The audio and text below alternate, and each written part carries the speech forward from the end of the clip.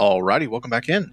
So, we are on our next episode of the Bridge Troll build, and I'm going to show you what I have been working on. So, there are now 5 secret entrances to this base, and I'm at one right now.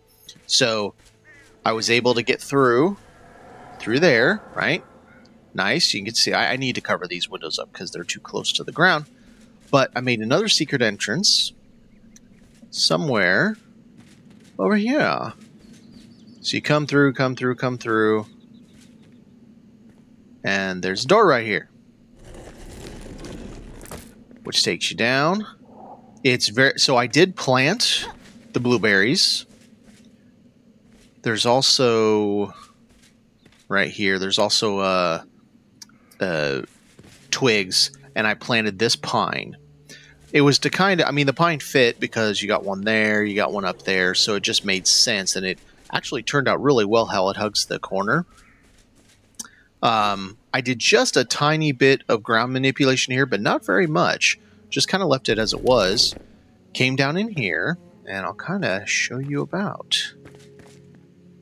So we come down, and in the spots where I misjudged the angle, you know, and I have to move over, I made it like it was a feature, as if, okay, they came down and they hit a growth, so they had to adjust their tunnel. Well, actually, they would have been going upward, but they had to adjust their tunnel. And then you come in here, you've got this. I love how sometimes you can see through the wall. You got your ventilation, you can see right there. There's the bridge. Ventilation is a strongly worded term here. It's weird that this stuff always opens itself up when you go off. So you would come here and this would be a dead end, almost like this is the foundation of the tower there. But you would come in. And I haven't done anything yet with this tower. I'm still kind of, you know, getting my brain to think about how I want to do all this. But this works well. And this lower floor here will be probably mostly like storage and whatnot, just to fit the space better, I think. But then you'd come up here, and now there's another way in. So once again, haven't done anything with this space yet. This is all the underground stuff I honestly just recently finished, so I haven't done a heck of a lot with it yet. But it's kind of getting there. So I like how I did these insets into the stonework. Like, okay, so we have a brace every so often, and that brace just happens to be where the torch is, so that the torch isn't encroaching on your space. And I think that worked out really well. Imagine we were going this way and ran into some problems. Same thing. Give an idea that, okay, well, this is an underground mine where they're digging out the stone, and certain areas they went and they found fungus, and like, oh, we can't go that way anymore. They had to stop. This part here is a work in progress. If you have seen one of my videos from the demo, you will get some idea of what I'm thinking about doing in here. But this part is going to be where the bulk of the stone was dug out. This will be the underground mine, if you will. And it goes through here. We got some nice supports to the tower because the tower is right above us now. And I showed this in the Let's Build a Crane video, but if you hadn't seen that, basically this is the bottom of that other secret entrance tower. So you got, like, they're mining the stone and they're bringing it here, and they got all their tools and everything. They got a workbench and some blueprints and whatnot, because, and I see I missed a few blocks right there, for shame. This isn't fully fleshed out either. I'm going to put some, like, storage and stuff back here. Maybe this will be a little, that'll be a little half bath right there. So you would come up, and we have a crane. Once again, I do have a video about this, but I will go into it a little bit here. So this crane is to help bring up all of the stone that they're doing to use to build the bridge. I inset a beehive smoker into this right here to make it look like that's the operational lever for the crane itself. You got a war banner on just a floor with your fencing set into the floor, and then you just use the tool here. You go up to this, you go to that, and you use stone, and you just place a couple pieces of stone till it kind of looks like a rock. The bucket's in there just to provide a little bit of extra interest to it. But this is the same place where we can get up to the top there.